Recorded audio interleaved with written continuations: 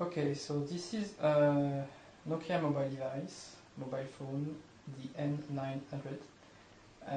Today we are going to demonstrate the first demonstration prototype of the MOBIO project on this device.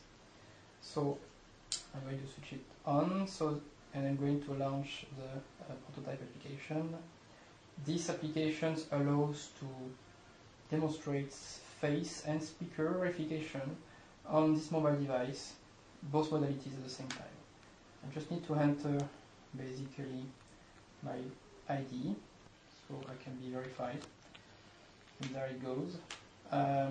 So here you can see that basically a video feedback of video which is taken from the camera with the result of the face detection algorithm which is there, and you can see my face returned by green square. On the side you can also see four different informations. First we have the frame rate basically, so in average we are running at 25 frames per second, and we have also three other informations. We have a bar here which is showing the amount of energy in the speech signal, and we have also two other information which are the verification score, one for the face and one for the speech. Those scores for the moment are not normalized but will be in the final demonstration systems.